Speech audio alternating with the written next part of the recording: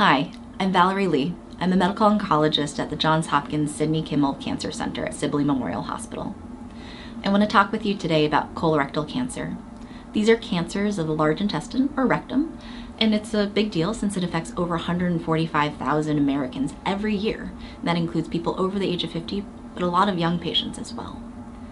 The best way to go and prevent colon cancer is to get screened. American Cancer Society recommends that people over the age of 45 should go for routine screening.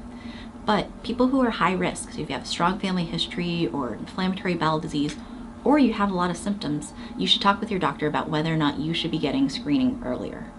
There's a number of different methods. You should really talk with your doctor and they can think about whether or not you're a good person to go and just get a stool test. Sometimes there are special types of CT scans or colonoscopies, and they can discuss which one is best for you. I think it's really important to get screened because I'm a medical oncologist, so I end up treating people who have cancer at this time. And while some people we catch at a really early stage and we hope to cure them, sometimes it's more advanced. And the best way to go and really cure cancer and really run it down to zero is to prevent it from ever happening.